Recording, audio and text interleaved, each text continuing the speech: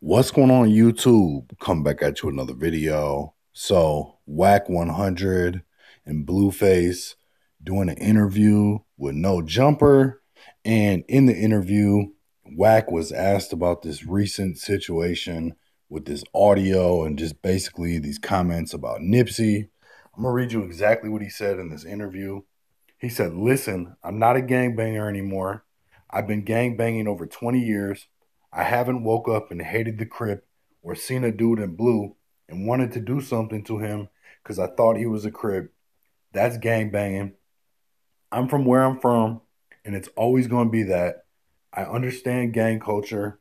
Gang culture is different from religious culture. It's different from, Jewish culture. Every culture is different. And in that jungle, the rules change.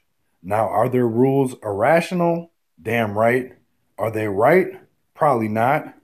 But these are the rules of the jungle. It's been like that 50, 60 years. In this jungle, everybody is not for everything. Everybody is not the shooter. Everybody not the fighter.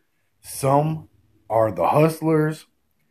50% of the people are there to make the hood look deep. Straight cowards, busters.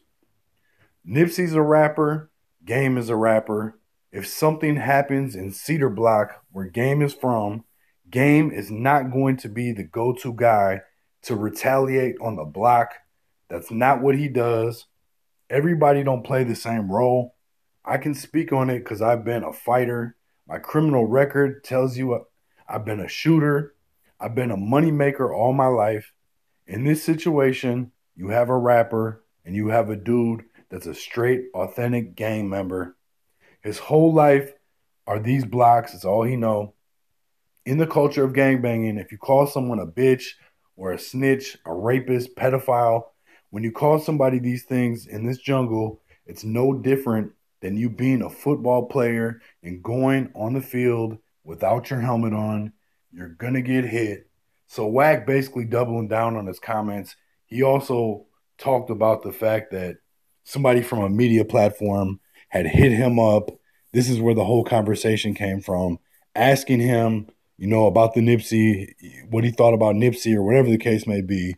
And that's where that original unheard audio that we actually haven't heard yet, but that's where it all came from, was apparently WACK was on a conversation one-on-one talking to somebody. Somebody recorded them, and then they started saying that they were going to put it out there. WACK responded based on the fact that, clearly he knew he had this conversation. He knew it was going to get out there, so he jumped in front of it, addressed it to an extent. I've always maintained the position of, if somebody said it in their personal life, they didn't publicly mean it to be out there, then it kind of changes things a little bit. It doesn't change the fact that of how that person feels. Now you know exactly how they feel. But if they didn't publicly put it out there, you kind of have to hold it to a different standard, in my opinion. That's just my thoughts on it.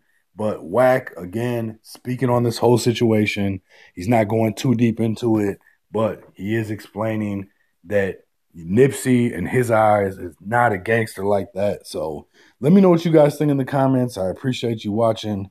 Hit the like, subscribe, share, leave some feedback. Make sure you ring the notification bell. Appreciate you. Peace.